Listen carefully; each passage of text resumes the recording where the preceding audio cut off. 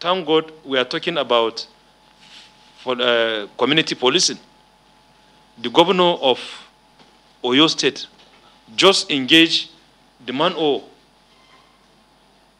to be used as community police in Oyo State. And you know, man-o are product of this place. We establish man-o commands and associations in the schools, in the communities.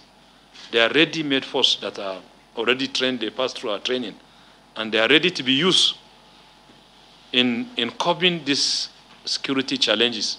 Thank God I mentioned earlier that the governor of Oyo State have already engaged them. We are looking forward for other state governors to engage the man-o because they are spread all over the country. If you go to the local government, you meet man-o.